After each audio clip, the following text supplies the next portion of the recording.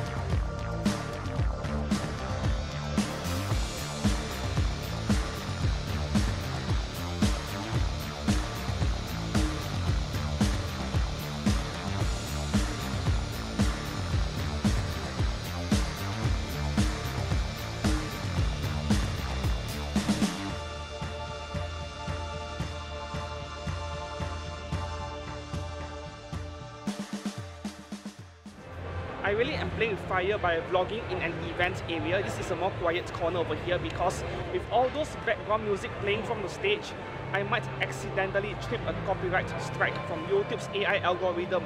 So let's move on to another area and we will talk about the figures I just saw earlier. Alright, now that we are right outside the event grounds, there are a few things I would like to discuss with you guys regarding many of the anime figures I've seen in this event so far. There are actually 2 or 3 price figures I'm kind of interested in and I would like to make content out of them for this channel actually. Yeah, figure photography related stuff using a budget camera as well. Yeah, we'll get to that in a moment. So regarding anime conventions, as you guys saw in the footages I took earlier, about 80% of them, they are all price figures, which is totally no surprise. Every anime conventions in Malaysia are like that because price figures are what most people can afford. That is all they can afford. And if you look at the price of those scale figures, those that Miku or maybe that, yeah, that, what was her name again? That Hololive figure, 1,200 plus ringgit. That is something barely anyone can afford in this country. Yes, except for us veteran collectors who have been in this hobby for a decade, maybe longer than that. That is the state we are in this country. So a bit of information or tip for you guys who are not from Malaysia. What you guys need to know is that in our country, the minimum wage, minimum income in this country is only about 350 US dollars. Yes, 350 US dollars. So you could only afford like one single scale figure for your monthly salary if you work in McDonald's, for example, or in those blue collar jobs in general, or those jobs that pay you hourly. It is impossible to afford a scale figure. If you buy one, yeah, there goes your monthly expenses for your rent, for your food and so on, which is why price figures are so popular in this country over here. The second thing is that this probably goes without saying. Whenever you attend any anime figure event, always compare prices before buying. Walk around, visit every booth. I know this is common sense, but I still need to say it. You see, the price differences across different booths, they are so surprising to me. Yeah, this is one of the things that I did not expect. For example, in this one figure store, I won't mention the name, but I have partnered with them before in the past, sponsorship deals. Yeah. So there is this price figure of Marsh Kirilight in this yukata outfit, I think. They're selling it for about 85 ringgit each, which is very reasonable by local price standards. That is a great price for that price figure. But then when I moved to this store B, they have the very same figure for almost double the price. Yeah, you see here, this is 150 ringgit. The other store was 85 ringgit. This is ridiculous, but wait, I'm not done yet. So the thing with this store is that they are offering a buy 2 free 1 deal. So you buy 2 price figures from them, you get a third one for free. So basically they are actually just forcing you to buy more figures. So let's say you buy 2 figures for a total of 300 and you get a third figure for free, which means you paid 3 figures 300 ringgit, which means an average of 100 ringgit each, which is still more expensive than that store selling one single price figure for 85. This is why you should compare prices before buying.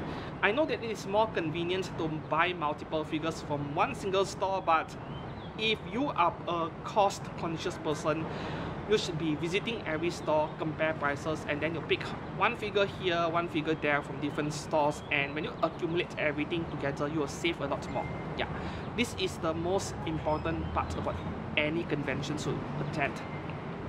So now speaking of the figures that I am interested, I am always looking for FGO stuff. I don't mind price figures if it is for photography reasons. So there are a few price figures of FGO characters that I was interested in, including the Marsh Kirilight. I have a rather nice photography idea for that. And I would like to put her under this budget photography series of tutorials I'm about to make for this channel, and using a budget camera as well. So you are currently watching video filmed on a new camera I just purchased yesterday, a Nikon Z30. Yes, so I'm testing out this camera currently for vlogging. This is an amazing camera for vlogging. Yeah, I'm loving it a lot. The footage you're looking at, it is straight out of camera. I did not do any edits at all. So the colors are fantastic coming out of this camera, the natural colors. So this camera is being marketed for vloggers and content creators in general, but you know, with this kind of cameras where you can change lenses, they are excellent for figure photography.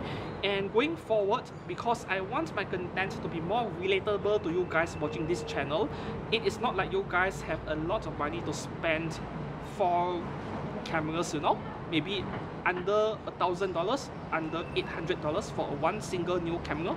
That is all the budget most people have. This camera will play an important role in figure photography tutorials going forward, as well as the occasional vlogging content like the one you're watching right now. Yeah. So more stuff will be coming to this channel very soon. Alright, back to anime figures, price figures that I saw in this event. I was interested in that Marsh Krillite figure. And then I was kind of interested in that Abigail Williams price figure as well until I saw the price. Yeah, that price doesn't make any sense. You can actually find it way cheaper online. So I saw the price, I just moved away and I looked for something else. And then there was this booth selling price figures without any boxes. Yeah, you guys should take a look. We'll jump into the event grounds for a moment.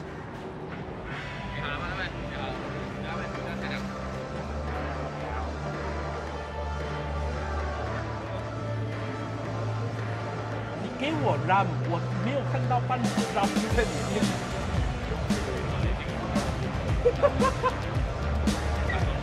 好笑哎，怎么 ？Are you sure？ 你确定是有？我没有看到 RAM。